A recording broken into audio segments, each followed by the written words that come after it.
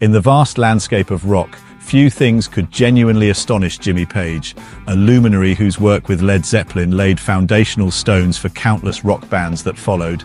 Amidst a sea of imitators and the occasional band that struck a chord with his blues-oriented heart, Page found himself profoundly moved upon encountering the vocal prowess of Paul Rodgers.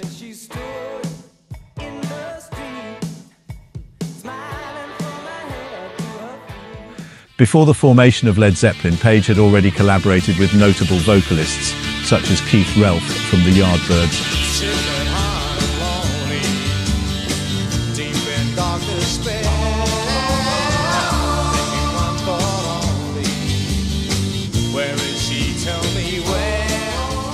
Setting a high bar for what he sought in a singer. His quest for the perfect voice led him to consider talents like Terry Reid and Steve Marriott.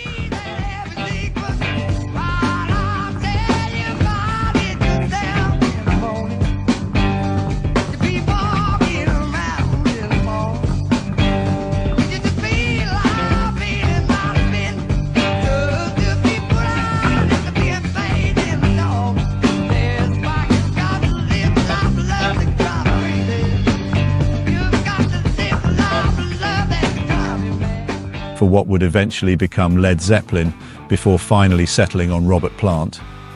The search for authentic blues vocalists wasn't arduous for Page, especially during Britain's blues boom, which contrasted with America's Summer of Love.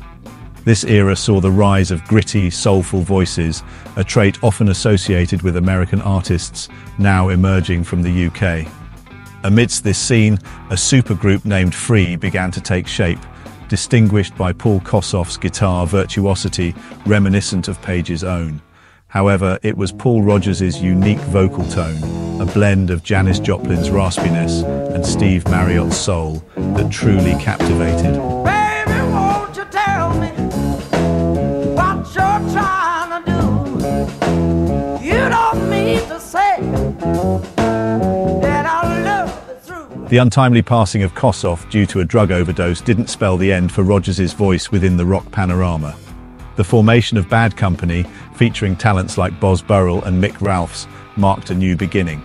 Under Page's label, Swan Song, Bad Company emerged as a formidable force in the blues rock genre, a testament to Rodgers' unparalleled vocal ability, acknowledged by Page himself. Despite not being directly involved with Bad Company, Page recognized Rodgers' voice as a defining element of the band's success. We decided that the band was going to be called Bad Company, and we had a bunch of songs together. A friend of mine worked with Led Zeppelin. Well, he came around to visit me at my cottage in the country, and he said, you know, you guys should call Peter Grant. So I said, well, okay. I mean, I don't think the manager of the biggest band in the world is going to want to talk to me, but okay, I'll give him a call.